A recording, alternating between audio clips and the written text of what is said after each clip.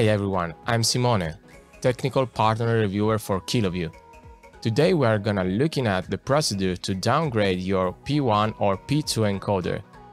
Maybe you have upgraded and now the encoder doesn't respond the way you should expect. So let's jump in the procedure and see how the correct mode to downgrade the firmware. Let's go. At the time being of this recorded video, the actual version that suits your need should be the 4.7.2519 and the actual Kilolink version shall be the tag version 1220. In my specific case, I've upgraded the device on purpose just to let you see what's going on. Now I have the 4.7.2534, which doesn't suit this specific version of Kilolink, so I'm incurring some problems. On the link down below the video, you will see this folder and you can download the tools we need to actually downgrade the encoder. First of all, we have to actually download the Umbrella USB software. Once you have downloaded the Umbrella software, right-click, extract in the download folder, open it, choose for Windows 7 and above, and then choose the one for your operating system. In my case, I have a 64-bit version, so I right-click and run as administrator. Here, press OK. Now start the installation. Click Next and install. Now a pop-up window will be prompted on the screen. Click Next and then Finish. You can now hit Finish. Now you have to download the downgrade file for your own encoder. In my specific case, this is the P1. So I click onto this and download. Here is the version we have to flash in the encoder in order to downgrade the firmware. We can also download the version we have to then flash after the downgrade is completed. So I right-click, download, and now I have all the files I need to actually downgrade the encoder. So let's open Umbrella. Now we have Umbrella open. We have to check these three things. In board configs, we have to choose for S2L DDR3 NAND. Right here we have to select SLA12. In the firmware, we have to find the firmware we have downloaded before. So this first firmware will downgrade the encoder to the factory reset. Now, what we need in order to achieve this downgrade? First of all, we need a SIM ejector tool like this or a needle to press and hold the reset button. Then we have to take a USB cable like this with full data capability. So you can choose the one with USB 2 or USB 3, it doesn't matter. We have to actually take the cable and put it in the second USB port of the encoder.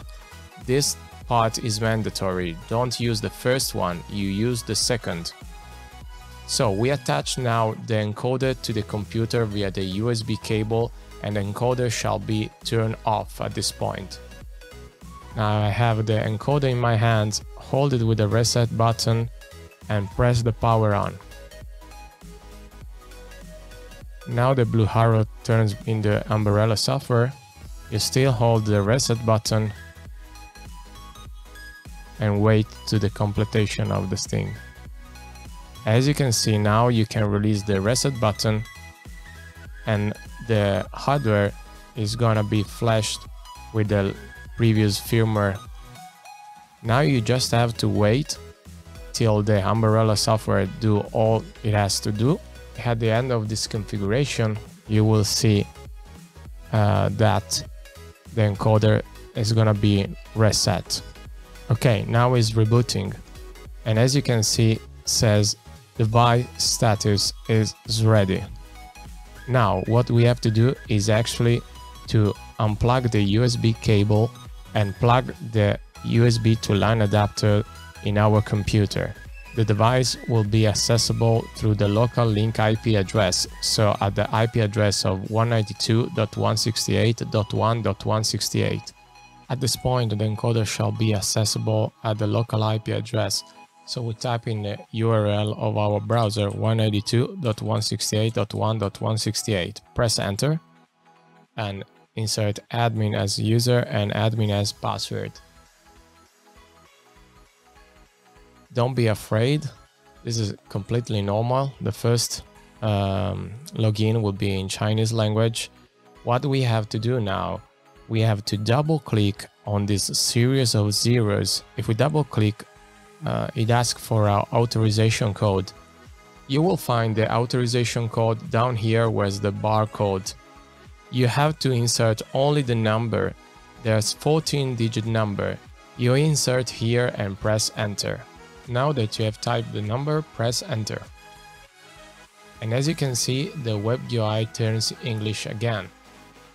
Now you're ready to actually upgrade the firmware to the current available from the Kiloview page and the stable one.